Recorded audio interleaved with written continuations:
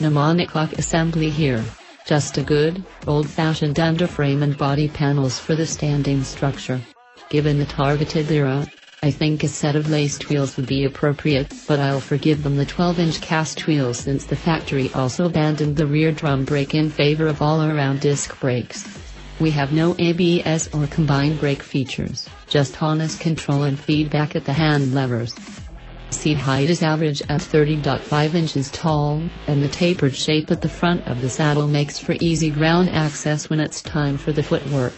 Overall length measures right under 76 inches long with a 51.9-inch wheelbase, numbers that put it in the mid-size bracket, and a 245-pound dry weight that keeps the thing manageable at low speeds. Naturally, that lightweight does nothing to improve tracking, and gusty side winds or pressure waves from passing traffic will be keenly felt. As always with proper scooters, a swing mount drive system articulates the rear wheel with a pair of coil-over shocks on suspension duty, and telescopic forks buoy the front end to complete the assembly.